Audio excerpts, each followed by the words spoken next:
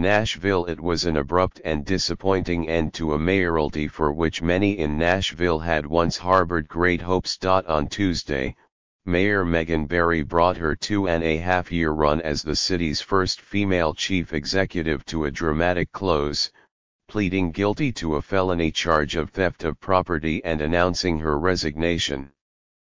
The move capped a turbulent 5 weeks in which she acknowledged having an affair with the head of her security detail, and faced persistent questions about whether she misspent taxpayer money. Ms.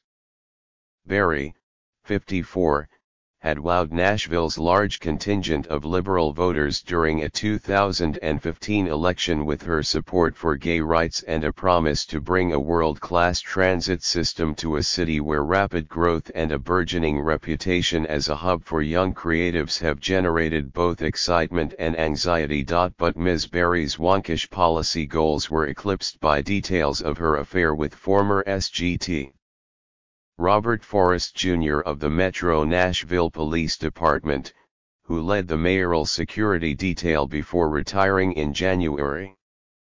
Mr. Forrest also pleaded guilty on Tuesday to the same charge as Ms. Barry's. A contrite but forthright Ms. Barry admitted the affair on January 31.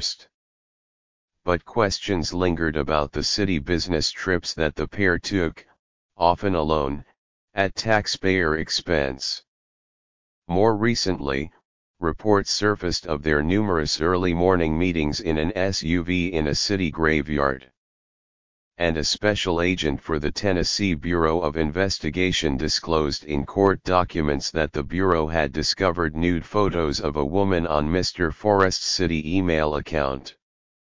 In the documents, the agent indicated a suspicion that the photos were of the mayor. Nashvillians have obsessed over the story in recent days.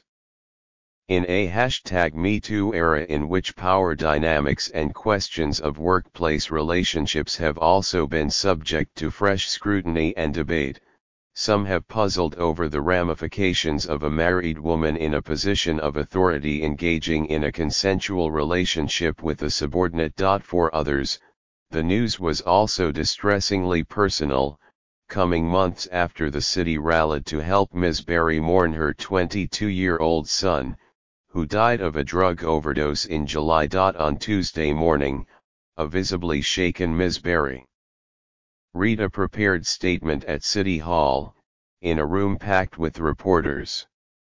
She spoke of an optimistic city that would continue its positive trajectory. It is a continued climb that I will watch, but I will watch as a private citizen, she said. And I will be tremendously proud nonetheless. Moments earlier, in a courtroom across the street, Ms. Barry had agreed to serve 3 years of probation and pay restitution to the city after pleading guilty to the theft charge. In a court document, the Bureau of Investigation indicated that it was looking closely at the 26 out-of-town trips Ms. Barry had taken with Mr. Forrest since April 2016, which was roughly when the affair began.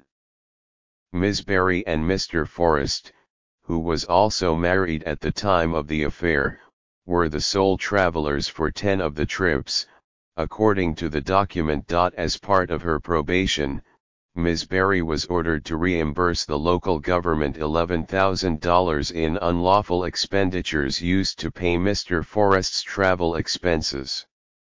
She paid the restitution on Tuesday, prosecutors said. Separately, Mr. Forrest also received 3 years of probation on Tuesday.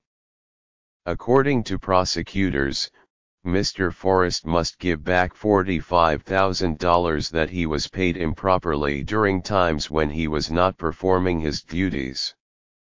After the guilty pleas, Glenn Funk, the local prosecutor, met with agents from the Bureau and told them they could close their investigation.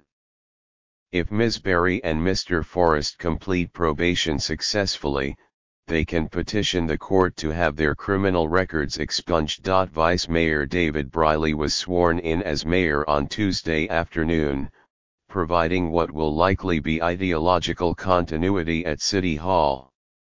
Like Ms. Berry, Mr. Briley is a Democrat and a known quantity in city politics, having served 8 years on the Consolidated City-County Council. Mr.